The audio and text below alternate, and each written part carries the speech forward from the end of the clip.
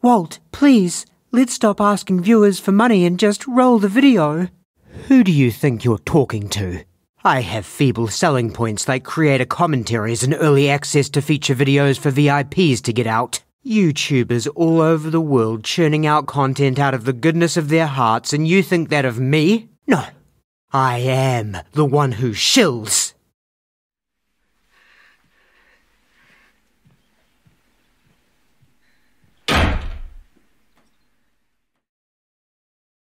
On November the 26th of 2016, sometime around noon, Lisa Guy walked into her local Walmart in Knoxville, Tennessee to purchase some groceries. It was standard household items all around.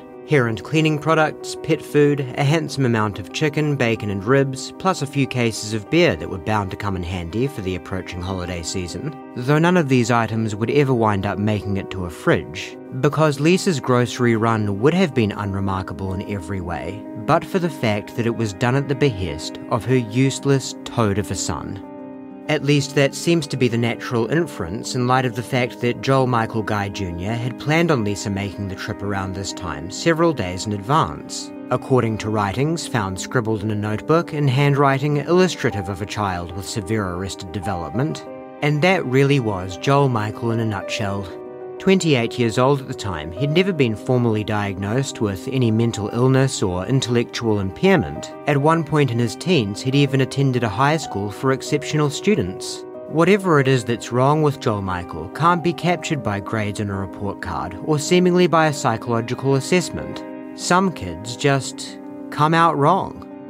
And the problem isn't that no one can see it. The pervasive strangeness that seemed to seep through Joel Michael's pores was impossible to not notice. He never had any friends, barring one exception from high school, and seemed to fully embrace that loner status, reportedly making no attempt to ever form a connection with any of his family members, including his 3 half-sisters, and now pushing 30, had still never worked a day in his life. But that wasn't to say he was still living with his parents. Oh no, he was just visiting at the time he had his mom pop out for groceries. For his day-to-day, he shared an apartment in Baton Rouge, Louisiana with that one friend he had from high school. His half of the rent, as well as all of his other living expenses, were covered by, you guessed it, none other than Lisa Guy. By all accounts, the only reason Lisa even worked a job anymore was so she could hand her paychecks to Joel Michael. But soon this was about to change. With his father Joel Sr. now in his 60s, and Lisa through the better part of her 50s, they had decided the time had come to retire. And once they stopped working, naturally it would be time for Joel Michael to finally start. Joel Michael had other plans, however, which is why after departing that Walmart, no one besides Joel Michael would see Lisa Guy or Joel Sr. alive, ever again. And it didn't take very long for people to notice their absence. Knoxville Police Communications Center. Yes, I have an employee that has not reported for work today, and highly unlike her. I've tried calling her home number, I've tried calling cell phone, and can't get a hold of her. What can we do about that? Can somebody go by and check on them? Yeah, do you know her address? It is 11434 Golden View Lane. And what is your name, ma'am? My name is Jennifer Whited. And what company are you with? Jacobs Engineering. Okay, what's the employee's name? Lisa Guy. Her husband's name is Joel. And they do have a dog named Jake. I think he's a big baby. Yeah, I know that their house is for sale, and they are moving, and she is leaving our company, but that's supposed to be Friday, and this definitely isn't like her just not to show up. Okay. Alright, I'll send a call over to officers, have them swing by and check on her, and if anything changes before then, just give us a call back here, okay? Okay, great. Thank you so much. You're welcome. Bye-bye. Bye-bye. Countless welfare checks are conducted every day across the United States, and just about all of them amount to what you would call false alarms. When Detective Jeremy McCord arrived at Golden View Lane on November 28th, however, the signs that something was amiss would only continue to mount over time. Upon my arrival, there were vehicles in the driveway. With the vehicles in the driveway and the information that we had, it was obvious that the owners of the vehicles could possibly be inside the residence and need assistance. I actually jumped the fence, went to the back with another officer, got down and got up on the door, observed that there was a doorknob missing on the back door, and the glass was warm. Overall, there was something emanating from that door to the point where I felt heat, and I also smelled an odor that was chemical in nature, and I'm not certain exactly what specifically that odor was. It was just odd to me. Went back around the fence, and a garage door opener was located. The garage door was opened. As soon as the garage door was opened, you could feel heat, and then we went in and went to the door that led from the garage into the residence. Upon walking inside, immediately being hit with odor and heat, very extreme heat. Right there, you've got on the table, you've got what appears to be a purse, couple wallets that are out. I believe there was a hammer on the table. You could see that there were groceries inside the residence. There were 3 cases of beer, perishables, there was breakfast meat, stuff like that in bags that you could just see sitting there, and it's odd. I mean, there's just there's stuff in the middle of the floor at an entryway, so you're wondering if somebody's had a medical event after they've carried in groceries. We just don't know. We're feeling the heat, the stove's on, the oven's on. There is a pot on the stove. The contents of the pot, it was determined that there was a head, a severed head in the pot. Then immediately to the right is a formal dining room that had a large amount of long guns laying there. There's nothing downstairs that I'm observing that makes sense to me. You know what I'm saying? I mean, we go through houses and we clear houses regularly, and most of the time, if you encounter something, you kind of know right when you get in. This was a very different situation, because once we get upstairs, it's like the world does a 180. Everything gets turned upside down. Once you come up the first set of steps, you're able to go up like 3 steps and you can see down the hallway. There's reddish brown staining that's consistent with blood staining that I've observed at other crime scenes. What appeared to be blood on the wall, and then I was able to see down the hall and see what was directly in front of me, and I saw hands not connected to a body. And at that point, the other officers held the hallway and we started doing standard building clearing. But I made the decision to turn and go into what eventually I'd learn is the master bedroom. Okay. When you go in, there was like plastic drop cloth type material or something, a roll of plastic on the bed. And I remember the bed was made. There were items scattered on the floor in a general area to my left. And I went straight to what would have been my next threat area at this point, which would have been the bathroom. And the only thing I saw were 2 tubs with what appeared to be body parts liquefying. I'll never get those smells out of my head or my dreams. Did you have occasion to notice any sort of knives present in that bathroom? There were knives, yes. During this time, there's a dog that's barking, and the dog will bark and bark and bark, and then the dog stops barking. Clear,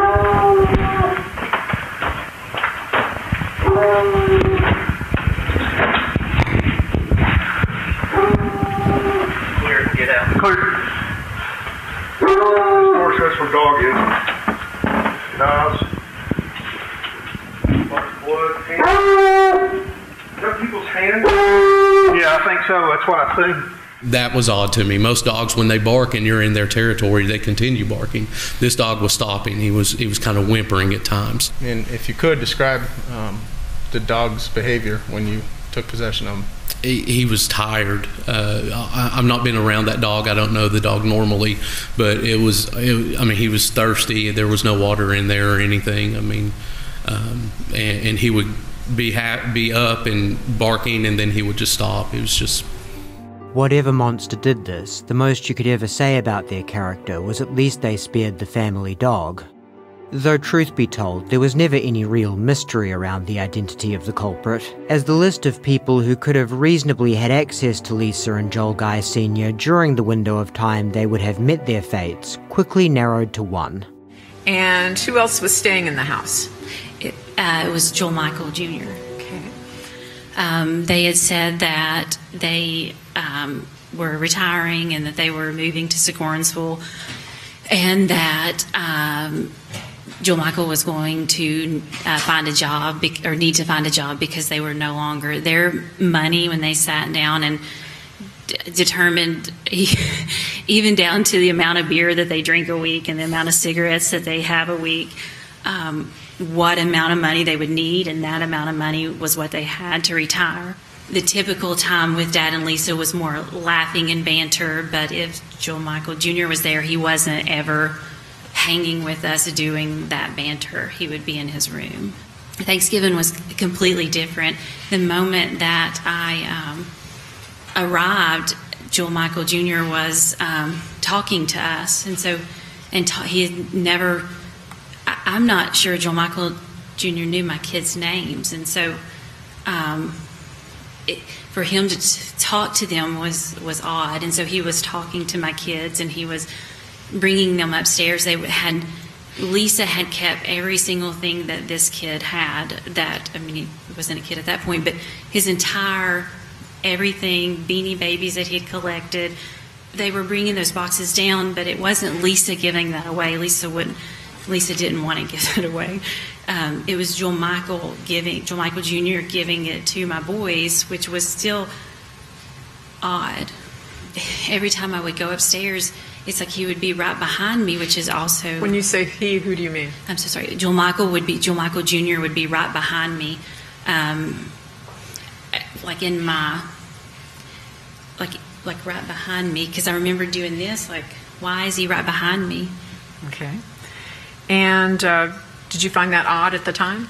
I did, because for 27 years, or however old he was, he stayed in his bedroom. He was never smiling, saying, "Let me give you something," or right behind me, ever. Can you tell the jury a little bit about how you found out about your parents' deaths? I don't know the exact time, but about 2, Jennifer had got in touch with me through Facebook. Jennifer Whited? Yes, ma'am. And she had said, "There's something wrong, you need to call me," and I'm not sure her exact message. And so I called her, and she said, "You need to get a hold of the detectives." And so I called Detective McCord, and he said, "You need to come meet me."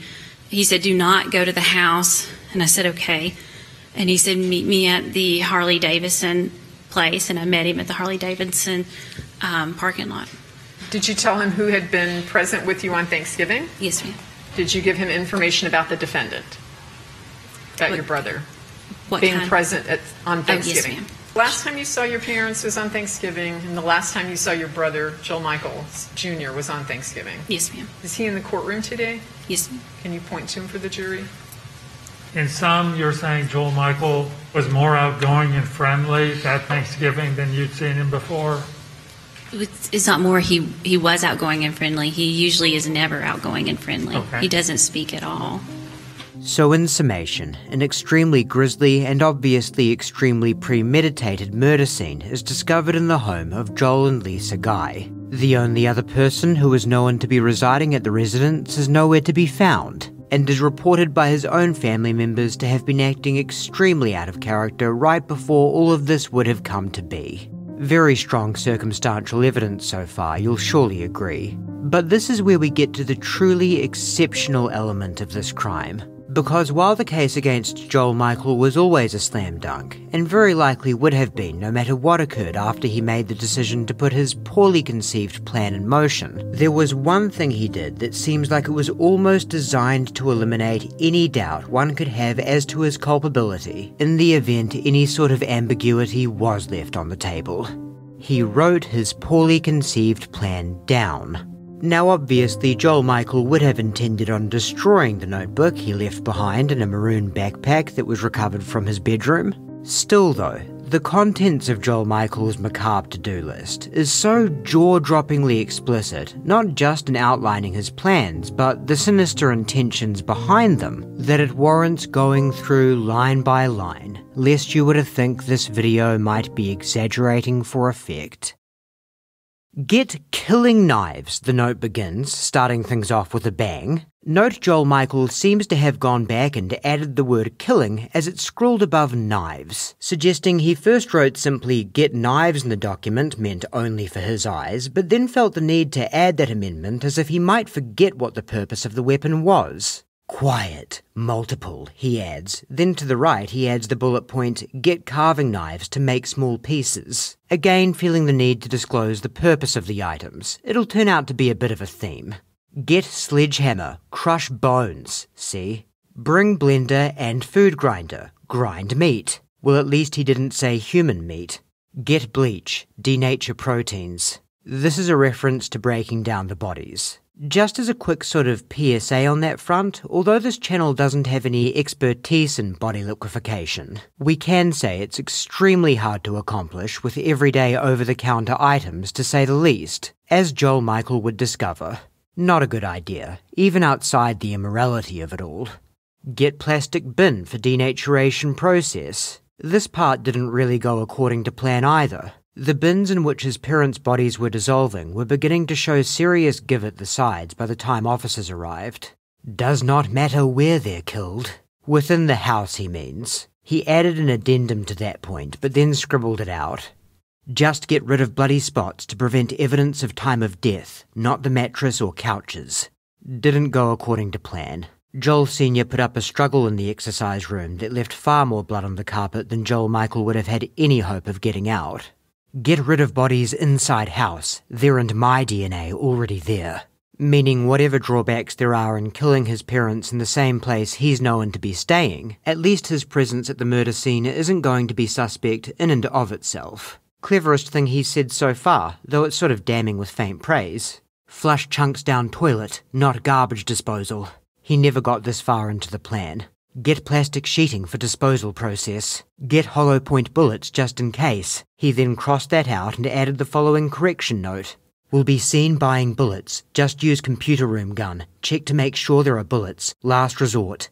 Joel Michael was actually seen buying just about every item he used or intended to use while undertaking his wicked plan. He used cash in every transaction, yet still felt the need to hold on to the receipts, so the state still had a paper trail they could use to piece together every single step he made getting things together in the days leading up to the murders. He even made use of one of those receipts, purchasing a knife from Academy Sports on November 18th, and then exchanging it on the 19th after it proved to not be up to standard for reasons unknown. Next up is one of the most remarkable notes in the entire document. He's not alive to claim her half of the insurance money. All mine. $500,000. This one would barely sound more dastardly if he had added mwahahaha at the end of it. And it's also possibly the most glaring example of that on-running theme we talked about of Joel Michael's tendency to write down the motivations behind his plans. It's not as if he was ever going to forget the reason why he was committing one of the most horrifying crimes Tennessee has seen in recent memory.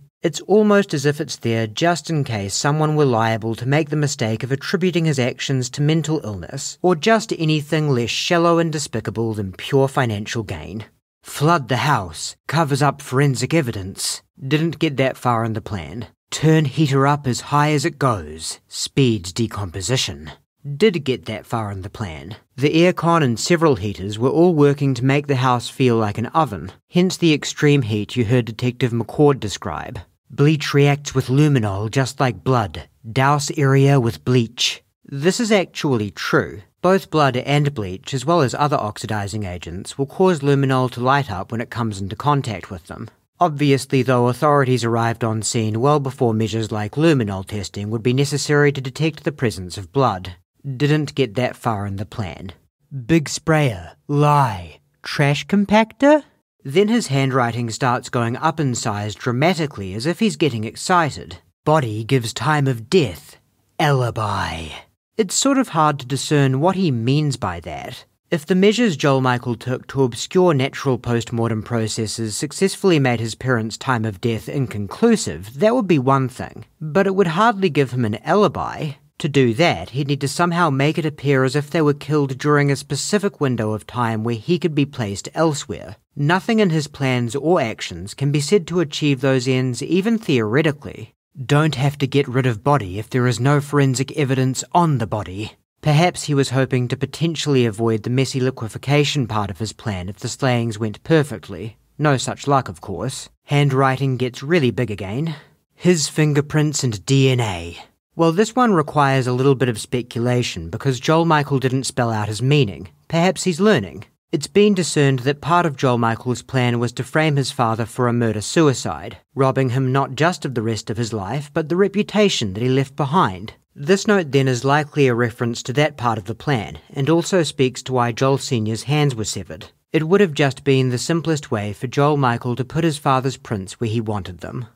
On to page 2.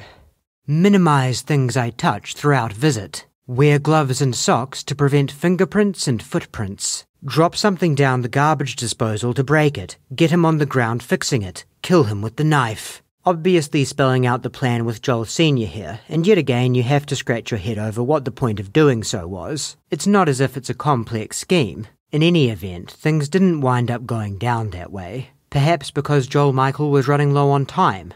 Joel Sr.'s assault by all appearances began and ended in the exercise room. Clean up mess from him before she gets home.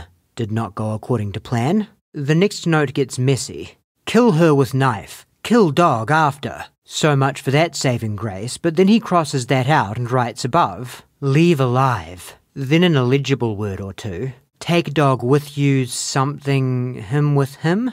How exactly Jake the dog factored into the final plan remains a mystery. Place her in shower with dog. Then he crossed out with dog after deciding Jake would be left alive for whatever reason. Turn on hot water and point at her to get rid of forensics. By which he means get rid of physical evidence, of course. Forensics is a scientific process, not a physical object itself, but now we're probably getting a bit pedantic. Remove her clothes and take them with me for disposal. Place him in plastic bin and use it to get him into the upstairs bathroom. Cut off his arm and plant his flesh under her fingernails. Place her hand with his DNA so that his DNA is not washed away by shower. All of this went completely out the window after Joel Sr. derailed Joel Michael's plans by putting up a fight. No one was found in a shower, and Joel Michael had clearly decided on destroying both of his parents' bodies in the plastic tubs. Use sodium hydroxide to destroy his soft tissue and soften bones for transport, based every hour to accelerate. Flush sodium hydroxide down the toilet. Wash out bin with handheld showerhead and then direct handheld into toilet to flush everything out of the pipes and into the public waterway. Like so much of Joel Michael's plan, this all seems extremely optimistic in the sense that you'd think when flushing a liquefied human body down a toilet, something suspect would still be detectable in the toilet or the piping or what have you afterward. Perhaps he calculated no one would be thinking to look in those places once his plan was complete. We'll get to that part soon. Douse killing room's kitchen with bleach. It's the little qualifying touches like adding an S in parenthesis to room that really top this note off. Place her curler with flammable paper and flammable containers of gasoline in 4 locations. His killing room, her killing room, his bathroom, her bathroom. This is where a lot of the overall clumsiness of Joel Michael's actions up to the point the scene was discovered starts to make more sense, for lack of a better word. It's not that he thought his tracks would be sufficiently covered after the bodies were flushed down the toilet. Everything up to this point was a sort of precautionary measure before he burned the house down. Just to be crystal clear in case this was necessary for anyone, this is not to say that suddenly makes his plan smart by any stretch of the imagination. If the Guy house had suddenly burst into flames with Joel Michael safe and sound in Baton Rouge and any charred remains of his parents conspicuously absent from the rubble, people would still have had plenty of questions.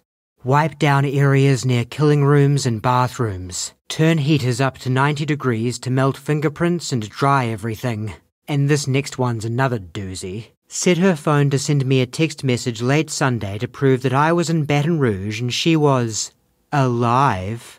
Imagine writing a note this sinister and feeling the need to put quotation marks around alive, almost like a little wink to yourself. This channel has covered a lot of really shitty people, and there comes a point where it's sort of bad taste to try and rank evil. But in terms of an individual whose nastiness seems to seep through in everything that they do, right down to their pen strokes, he really is something else.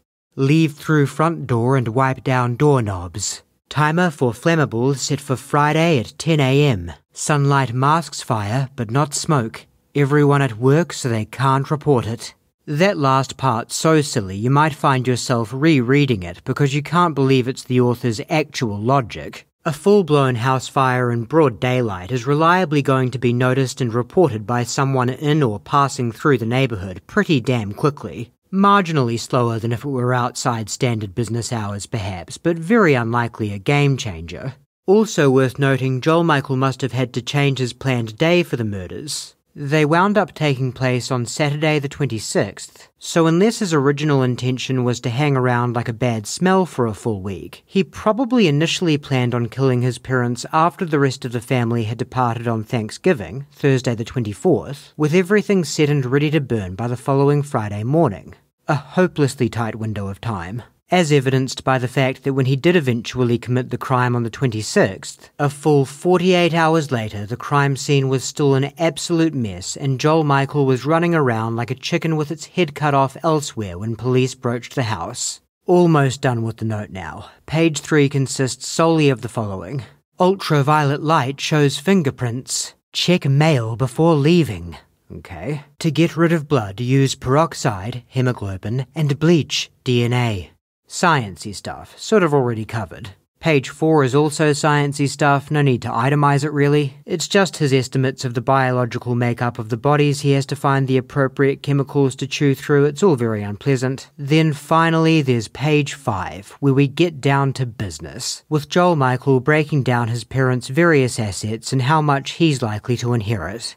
As with the all mine note from earlier, it often reads as if Joel Michael's primary intent is to appear as wicked and selfish as humanly possible. For instance, her life insurance, $500,000, possibly more with double indemnity. With him missing/dead, I get the whole thing.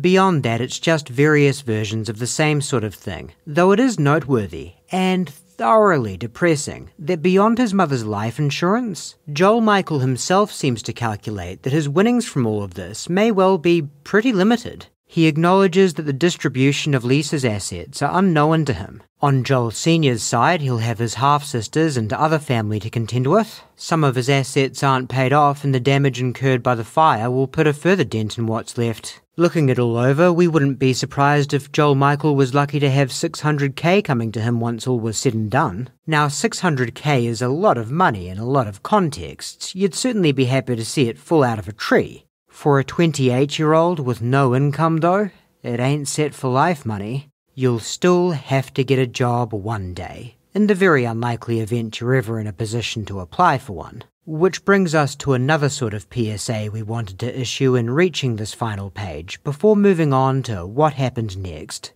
When you see a video like this, discussing a person who killed their parents for a payday and all the ways in which they did not come close to getting away with it, that is absolutely not to be taken as some sort of reverse instructional for how you could kill your parents for a payday and successfully get away with it. Because beyond the fact that killing your parents for a payday is just an absolutely abhorrent thing to do, the real headline here is that you're not going to get away with it.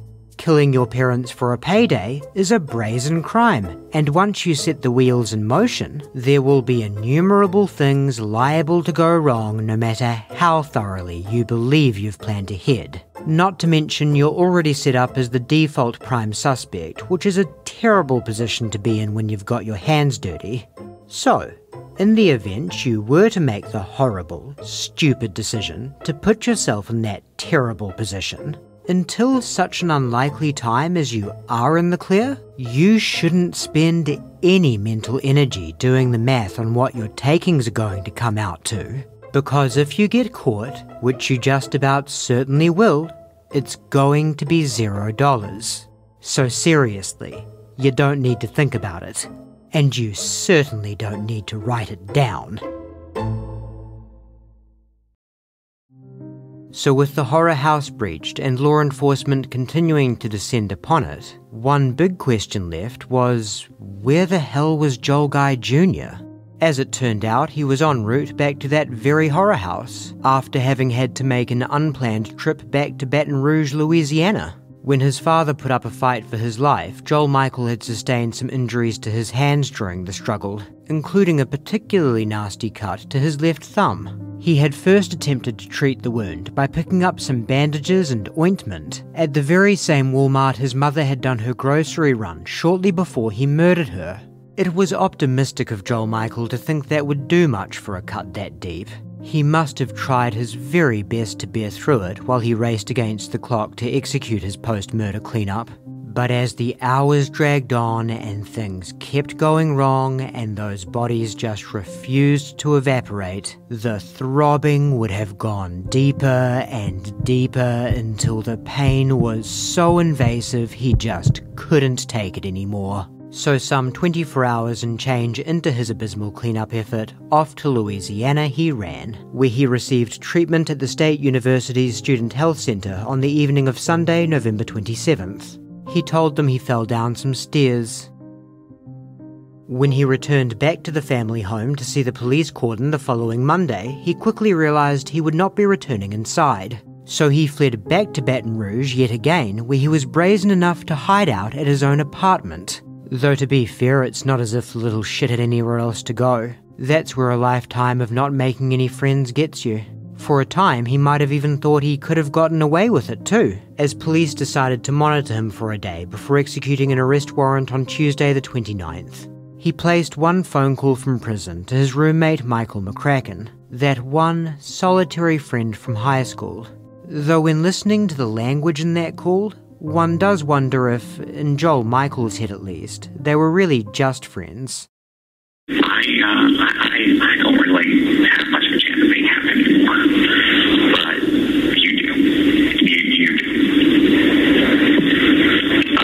Eventually you're going to meet somebody, and you claim that I haven't been an albatross or anything before, but I certainly would be now. I'm in freaking prison. On that basis, I think you should probably just sort of consider me dead and move on with your life, because I genuinely do want you to be happy.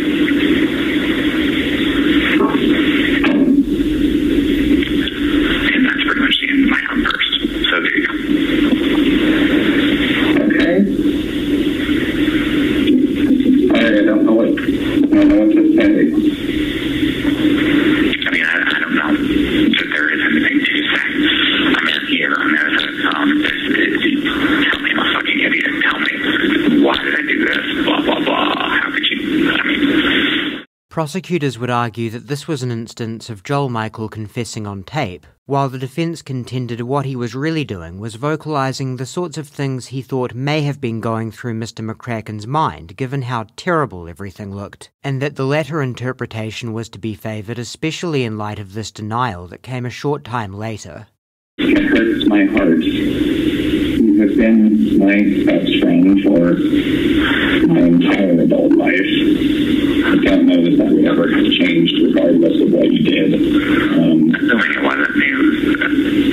This is the one very narrow area of the case where we actually side with the defense. One thing that's clear from the call is that Joel Michael obviously thinks the world of Mr. McCracken, and no one ever wants to admit to someone they love that they're an irredeemable monster. I mean, I'm not fully surprised. All of that aside, I am angry and lost and confused and disappointed and upset and mourning you like you're dead, even though I'm talking to you on the phone and I don't. It's taking everything I have to process and maintain my sanity. I mean, that is the biggest thing here, is that I think of you all the time. You were the only good thing in my life. All the crap in my apartment, you're the only thing I'll miss.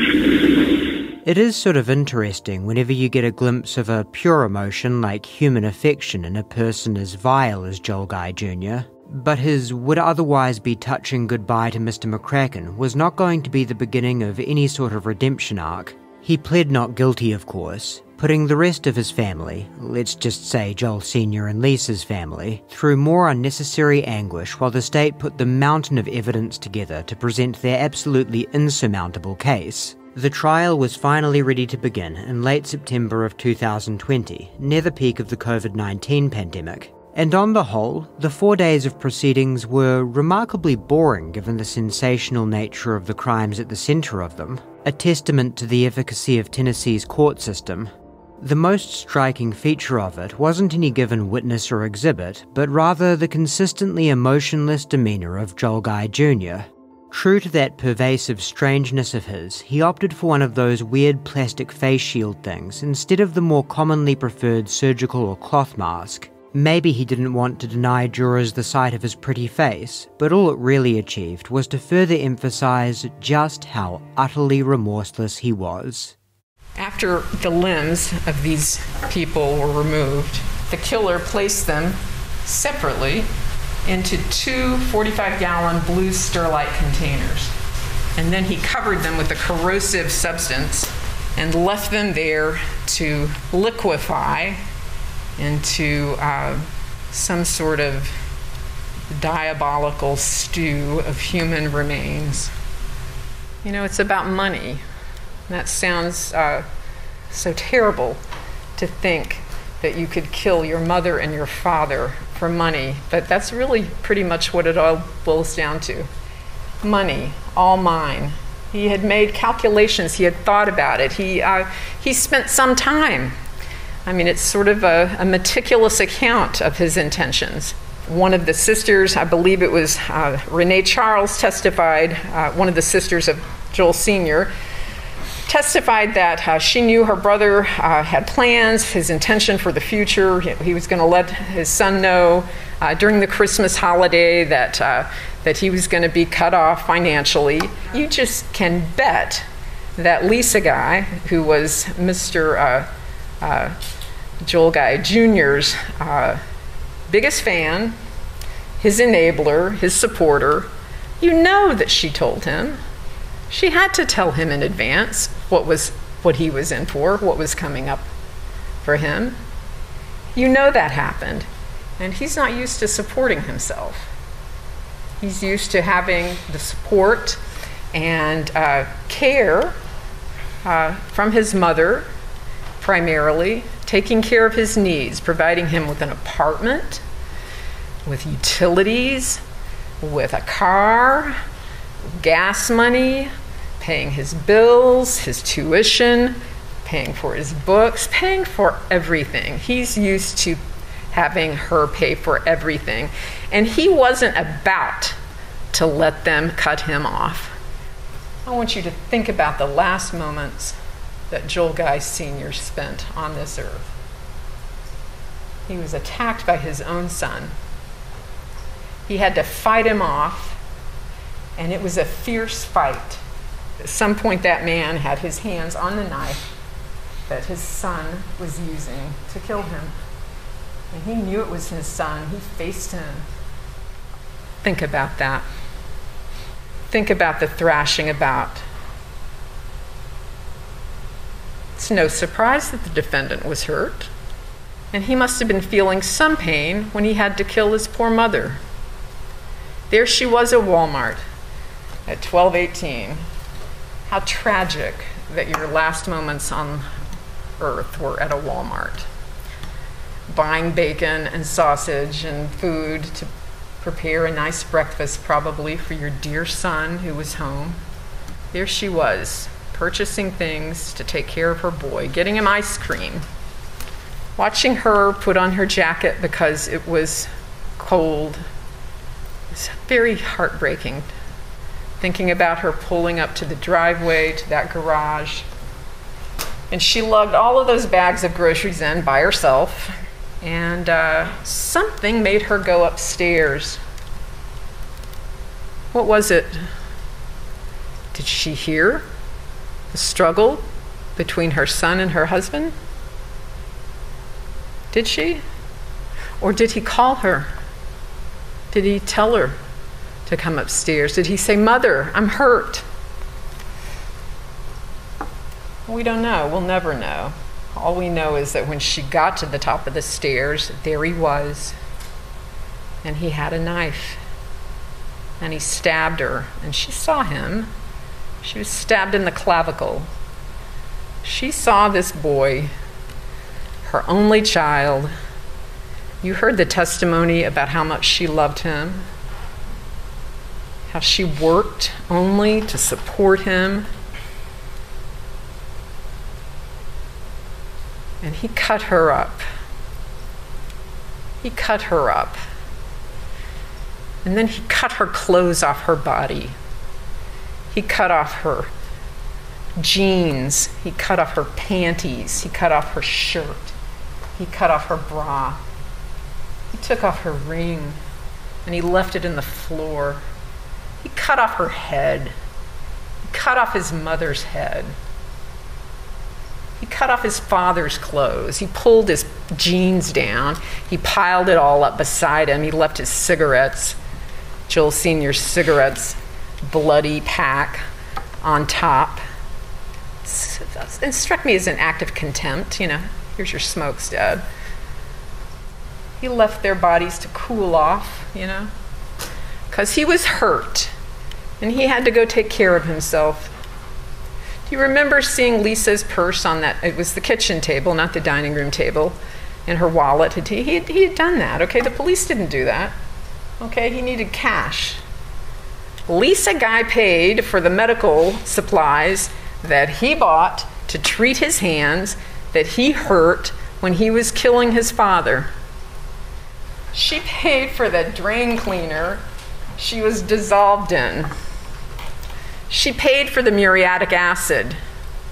She paid for the work lights that he thought he was going to need. She paid for the sledgehammer. She paid for the timers. She paid for the plastic sheeting. She paid for that garden hose. She paid for the small sprayer in the master bathroom. She paid for the big sprayer, the bleach sprayer that was left in the floor of the kitchen. She paid for those garbage bags. She paid for his socks. She paid for his red potato salad that he got when he was buying his medical supplies because he worked up an appetite after all of that and he was in the mood for some red potato salad. Think about that. She paid for the tubs that she and her husband disintegrated in. She worked all those years at Jacob Engineering to put him up. And you know what, ladies and gentlemen? She was still looking for a job in Seguinsville. She wasn't going to cut him off. She was going to find a job up there. She was going to keep supporting him. He was found guilty and sentenced to life, in case you were wondering, leaving nothing but unearned possessions and a devastated family behind him.